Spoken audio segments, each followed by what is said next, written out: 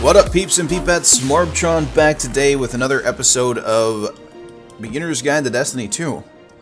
And today we're going to go over faction rallies. It's a thing that has started up again today for all platforms.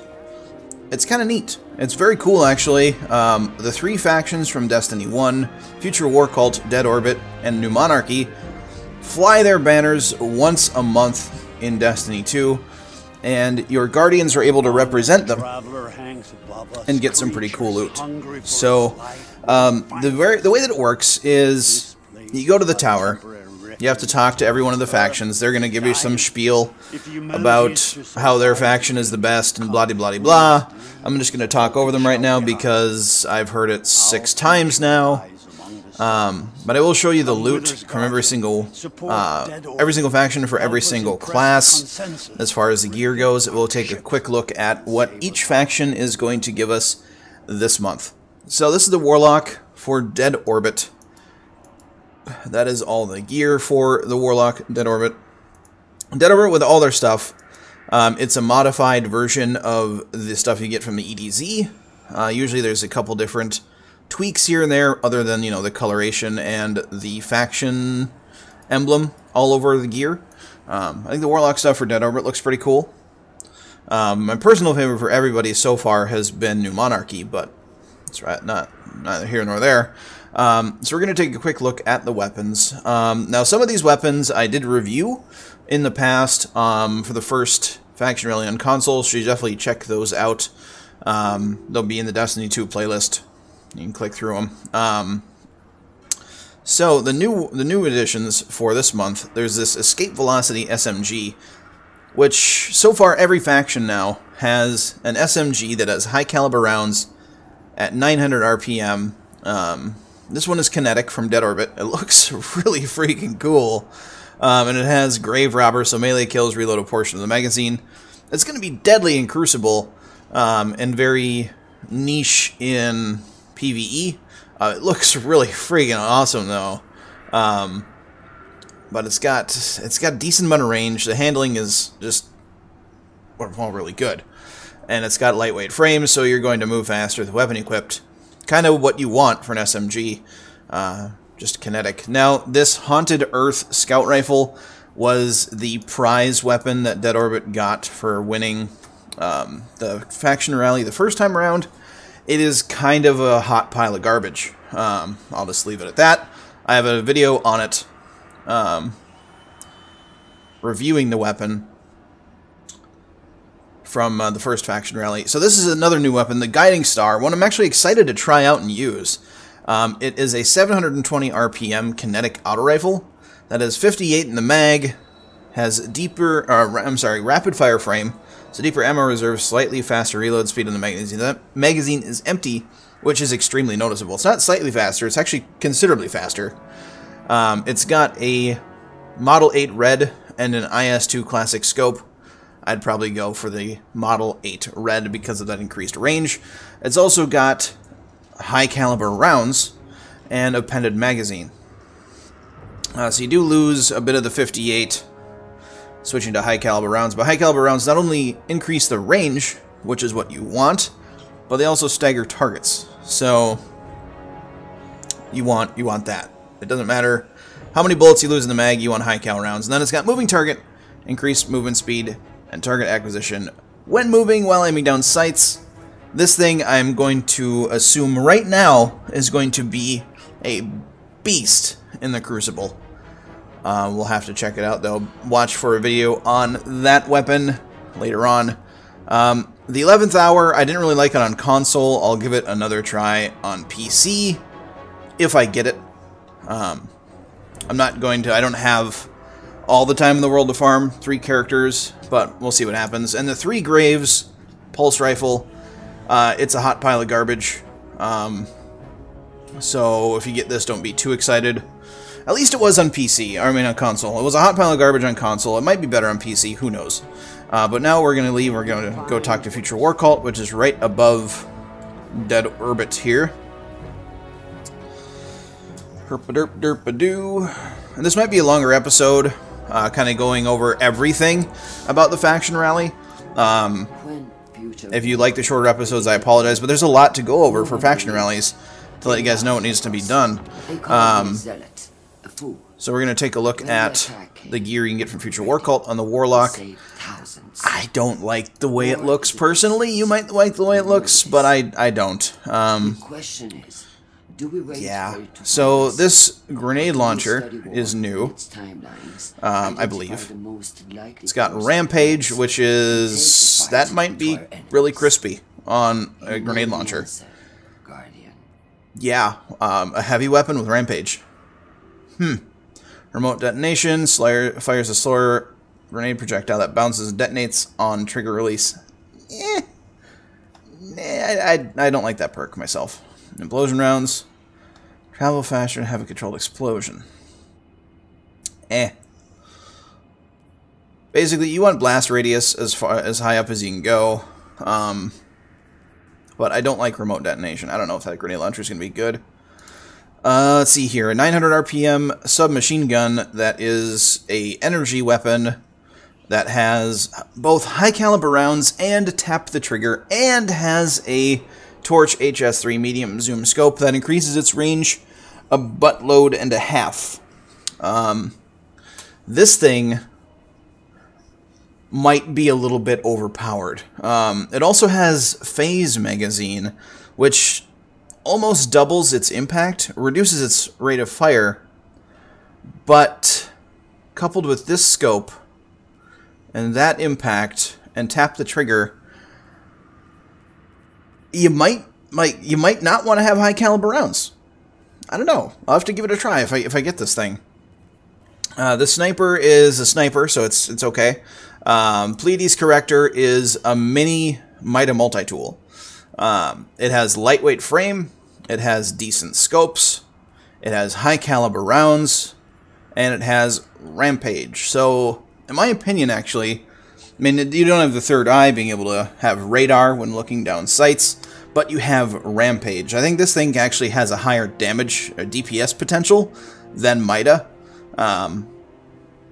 The reload is also super quick, just like Mida's. It's a little bit slower than Mida, but yeah, I mean, it's like what the Mida multi-tool should be. You know, this is basically the legendary counterpart of a Mida.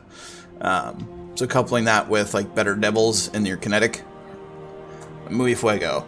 The number, I actually have gotten this twice now from the Cade 6 stashes. A very good auto rifle, extremely potent in Crucible. It's got this neat here thing called High Impact Reserve, so rounds at the end of the magazine deal more damage. It's got extended mag or ricochet rounds. I personally use ricochet rounds on it because it greatly increases the reload speed, gives you more stability, and more range. Plus, I mean, the ricocheting itself is pretty pointless, but the increase to stats that you get over the extended mag, worth. Totally worth. And then it's got the Flash HS5 medium zoom scope, which is a lot better than the Candle PS scope. It highlights targets, it's got a red dot sight, it increases the range quite considerably, totally worth. And this weapon's recoil pattern is predictably vertical. There's not much recoil to that weapon at all. And then we got True Prophecy, which is kind of like the Better Devils, except instead of having the rounds explode on impact, it's about a half a second before they explode. I don't really see the point to this hand cannon. I didn't really like it. It is a very high impact hand cannon. I didn't like it on console. I'll give it another try on PC if I manage to get it. But we're going to go take a look at New Monarchy and see what that stuff is like. So you've seen the victory weapons at the very bottom, the prize weapons, if the factions win. So the way that a faction wins is Bungie takes about, a couple hours after this week in Destiny 2 in quotation marks will expire, so after November 13th, a tally will be made of all of the token turn-ins that each faction got across all platforms, so PS4, Xbox One, and PC. and a winner will be declared. Last time it was Dead Orbit, and we got to purchase the prize weapon from Dead Orbit.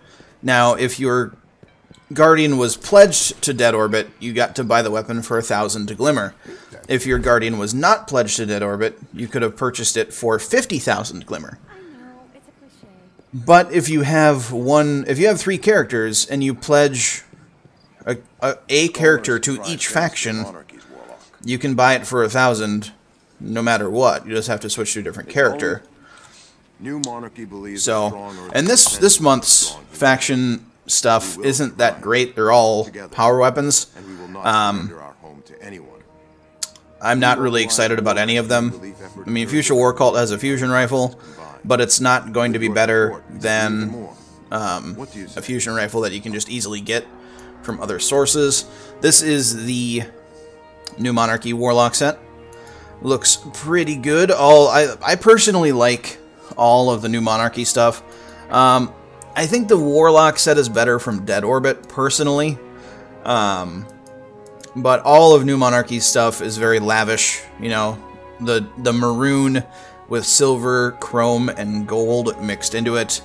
And then their emblem is white. So, their shaders are really good. Their weapons are okay. Last time we were able to get this sidearm as their prize. And yeah, I wasn't too thrilled with it. So they have a couple different things here. They have the sniper rifle. Sniper rifles are kind of in a bad spot right now in Destiny 2. So if you get it, I mean, play with it. I'm not a sniper myself. I cannot stand sitting still and aiming down a corridor. Some people find success in it. I just don't find it fun. Now this hand cannon is new. It is a energy-based hand cannon. It's got adaptive frame, so it's kind of like just an all-around weapon. It's got some good scopes on it. Personally, the crossfire scope is my favorite out of the three. It's got alloy mag or armor-piercing rounds, which increases range. So you'll definitely want to go with armor-piercing rounds if you get this thing. And then it's got ambitious assassin, which could be interesting in PvE. You'll notice it a lot more than Crucible. However, since it is a decent impact hand cannon, you might get an extra round or 2 or 3 in it in Crucible. You might get up to 4 or 5 extra rounds in this thing in PvE land, especially if you're one-shot headshotting a bunch of smaller things like dregs. Yeah, pretty interesting. Not really interested in the sidearm. We'll take a look at it though. It's got Suros rapid-fire frame, full auto, deeper ammo reserves, slightly faster reload when the magazine is empty. It's got high-caliber rounds, which is kind of neat. Yeah, I mean, I'm not really a sidearm fan. I'd rather use an SMG than a sidearm. But it's got snapshot sights. But on PC, snapshot doesn't do you any good because it's better to hip-fire a sidearm. And especially since you're going to be up in somebody's grill when using a sidearm. Console, that might be good. And then, you know, it's got whatever scopes on it. Don't really matter, though. We'll skip this one for now. We're going to go to this one, the Royal Dispensation. This is their 900 RPM, high-caliber round, Grave Robber, adaptive frame SMG. Basically, it's the same thing that Dead Orbit has, except this is energy-based. Dead Orbit's is kinetic. And then we've got... skip Song of Justice again. The Restoration 8. I didn't like this auto rifle on console. It's got quick draw, which, I mean, in Crucible, if you have to change weapons during a firefight, you're going to lose that firefight. I mean, you have less of a chance to lose it with quick draw, but kind of a bad perk for D2, to be honest with you. It just didn't... It felt like it was lacking in a lot of places on console, and I don't imagine it'll be any different on PC. There you have it. So, as far as these two scout rifles being offered, they are both kinetic. Where'd the other one go? Where did it go?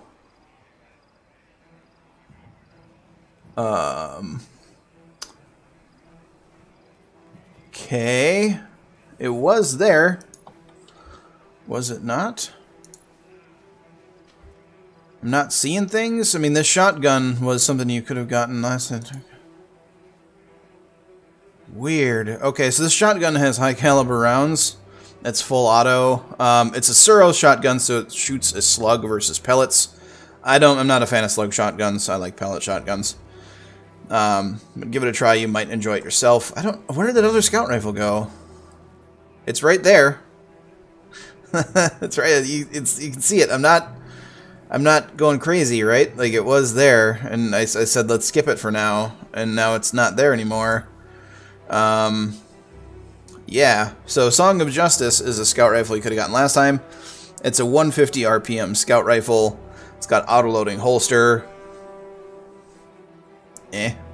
Auto-loading holster is not that great of a perk.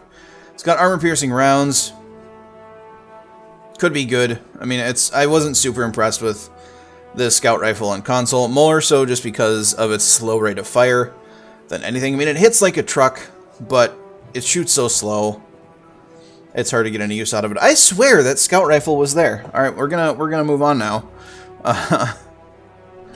and we're going to explore the world, and you'll kind of see what the shenanigans is about. So I'm gonna pledge this warlock to Dead Orbit. My Titan is New Monarchy, and my Hunter is Future War Cult.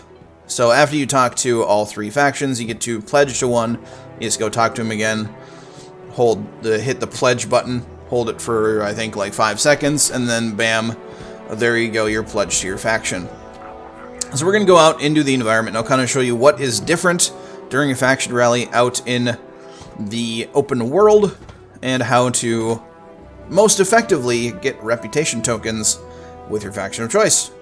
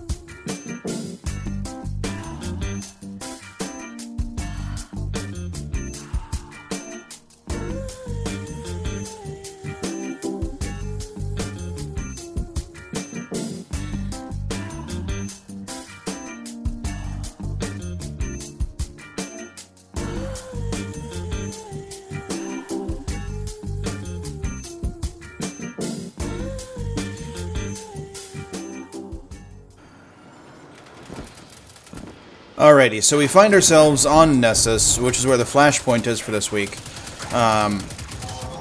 And I'm here just because it was going to be the best area to get help for these public events. So there's a new public event, which I'm doing right now, which it's about halfway through it. A little over halfway through the faction event, or the public event. So there are 4 of these little capture points that spawn on the map. Once you capture them, you get a bunch of bonus tokens. You get 1 for each capture point you are present for. You get a faction token plus a token of whatever planet you're on for the event. Or I'm sorry, celestial body. This isn't technically a planet. It is a centaur. There is a difference. And then if you are present for all 4, or you just capture the 4th, I'm not sure which, we'll find out here in a second, you get a bonus of 4 additional. In the very last one, there's like a mini-boss that pops up. Pretty sure that was just the mini-boss, but since there's multiple people here, we just completely destroyed it. And you might be wondering what auto rifle I'm using. This is the number, which you can get from Future War Cult. Ow. Let's not die. And then this is the Song of Justice that you can get from New Monarchy, which I got both of these weapons from the Cade 6 loot stashes, which I posted a video on earlier today, so you can definitely check that out if you need to know where those stashes are. And see there, so I did the 4th one I was present for, and I got 4 bonus tokens. So if you do this public event, you get a total of 8, because there are 4 capture points, and then you get 4 bonus ones for the last one. Oh, and a loot chest pops up. So it's just like a regular public event of that. Oh, I got an exotic! Very nice. Very, very nice. So you get 8 tokens for completing a heroic public event as well. So the best way to farm these things is to do heroic public events. I'm not going to go over, the best way to do that. There is a video I posted a couple days ago on how to make every public event heroic. You should definitely check that out. It is in the Beginner's Guide to Destiny 2 playlist if you haven't checked that out yet. But now I'm going to show you something with the faction rally, where there's a new event, sort of, faction rally EDZ. So every day, instead of having a, let's say, let's go to Whiny Cove. Every day, instead of having a regular challenge thing, like do 3 challenges in the Crucible, or do 3 challenges in Strikes, or do 6 challenges anywhere, that sort of thing, you get faction challenges.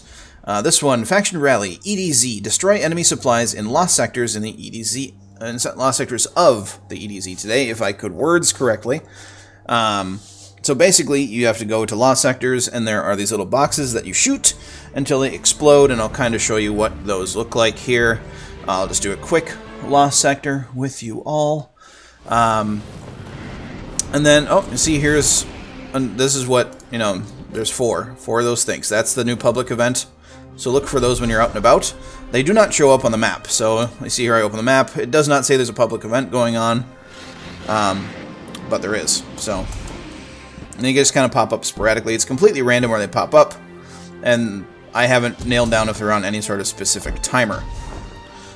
But we're just hopping along here, and you don't get any bonus tokens for using the emblem that you get for deciding which faction your character is going to rep. You don't get any bonus tokens for using their weaponry or wearing their armor. It's just doing the things and getting tokens. So there's the thing. You don't want to be too close to them. They have a pretty good explosion radius. See there, I almost died. So, and you want to make sure they don't die from anything else exploding. The tokens are not shared, so if you're in here, if you're doing lost sectors with a friend and you blow something up, even if they are with the same faction as you will not share the benefit from breaking the box. So only the person that physically breaks the box themselves gets the things. So be aware of that. In the next upcoming days, be on the lookout for videos from me doing weapon reviews on the new weapons, and if any of the old ones from PC, or I'm sorry, from console, the first month faction rally, if they shine any brighter on PC, I might make a quick episode of those as well, like SMGs and sidearms and whatnot. I won't be redoing any of my old weapon reviews from console on the PC. I don't deem it necessary because they're so similar.